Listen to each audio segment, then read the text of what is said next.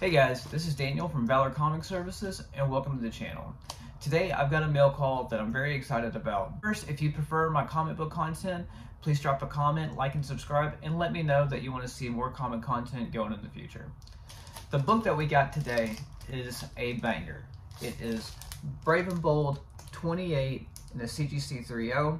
I'm going to clip the video here, that way you can see the book better and not worry about the light reflecting onto the CGC slab. But this book is freaking awesome.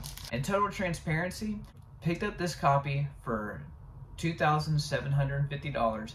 Did not have to pay tax. The biggest reason why I like short box is you don't have to pay taxes for those high-end books. Picked this book up. It's a 3.0. Now, I clean and press books. I can do page whitening. However, I don't think that this book in particular is a good candidate for it. Over here on the back, you can see that it's tan. That could help, but the page quality seems like it may be a little bit brittle.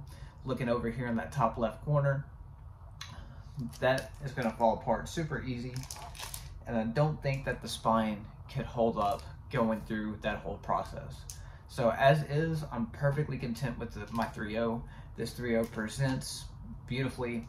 I'm happy with it. I don't have to try to play with it, because I would hate to go through the process and it come back the exact same grade. That's not the intent on putting all that work into it, because now I've lost time, money, and resources when I have other people's books that need to be treated that way. So let me tell you why I picked this book up, besides it being an incredible Silver Age key issue. So last year I started doing some research because I don't have Martian Manhunter. I have a lot of Golden Age books, but Martian Manhunter is a book that I do not have.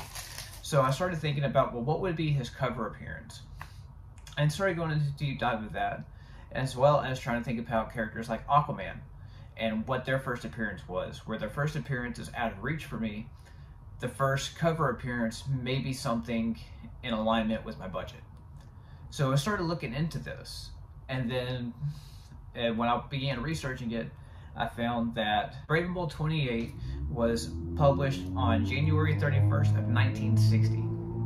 Now, that's the key part, is it came out in 1960. This book often gets compared to Avengers #1, which is another giant milestone just on the opposite side of the spectrum for Marvel Comics. I think that while that comparison is a good comparison, a better one is comparing this book to Giant Size X-Men.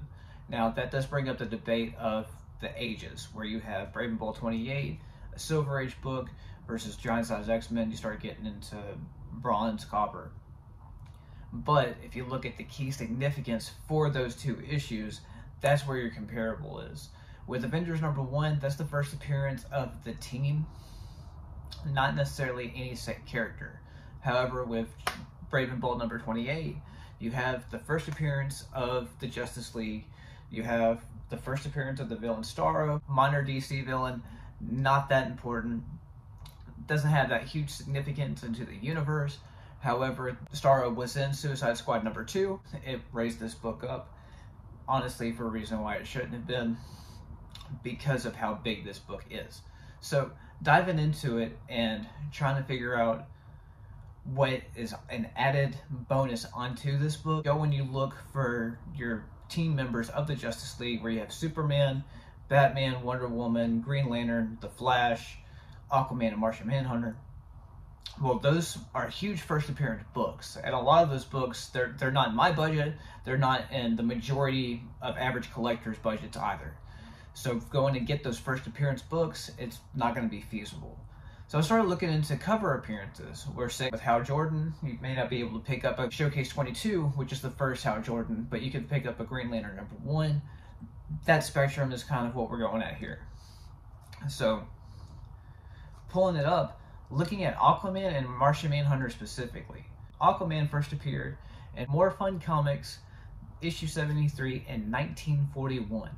Knowing that his first appearance is from the More Fun book, well, now we've established that first appearance. What's his first cover appearance? So we start looking into that.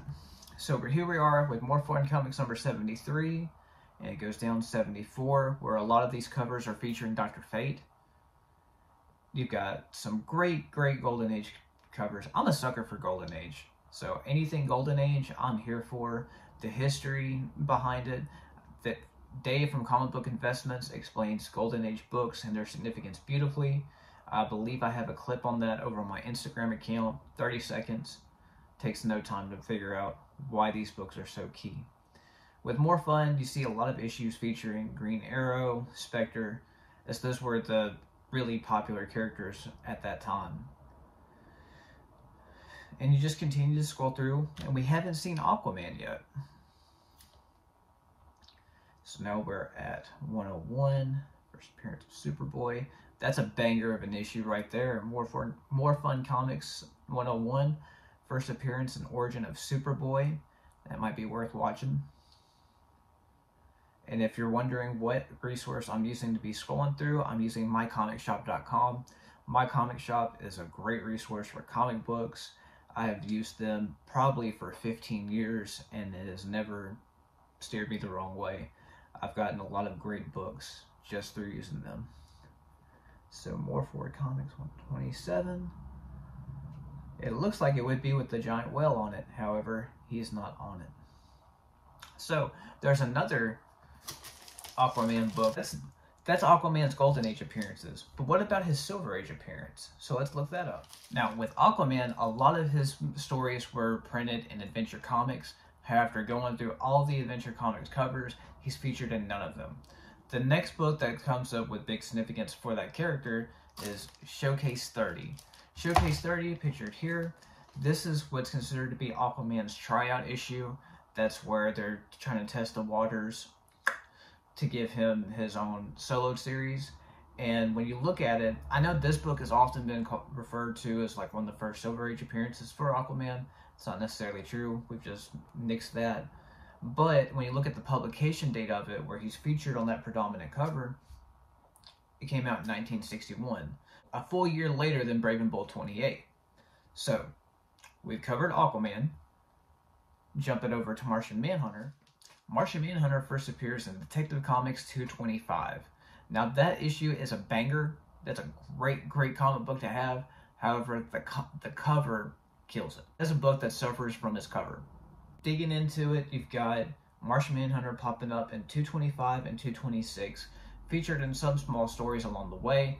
However, in none of those issues is he featured on the cover. The closest that you have to it is in 225 at the top cover where it says Manhunter from Mars. But since he's not pictured in it, it doesn't really count. Now, there is one book that I've had a lot of other collectors, when doing my research, say that this would be the first appearance. However, it was published later.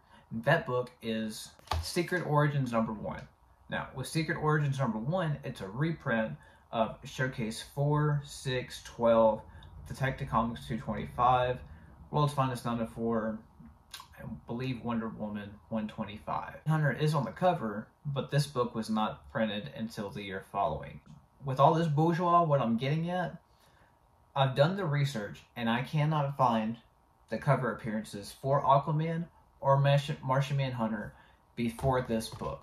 So with that information presented to you guys, changes things regarding Brave and Bold 28.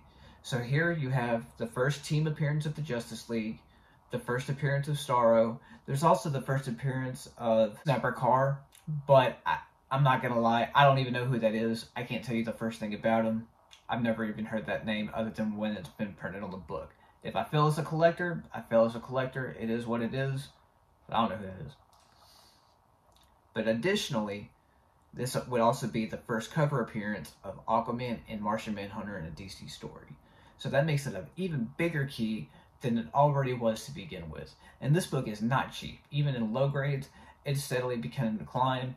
If you were someone who collects comic books as an investment, especially long term, I feel like you can't go wrong with this book. It's a banger, especially for Justice League, villain, and then cover appearance of two major DC characters.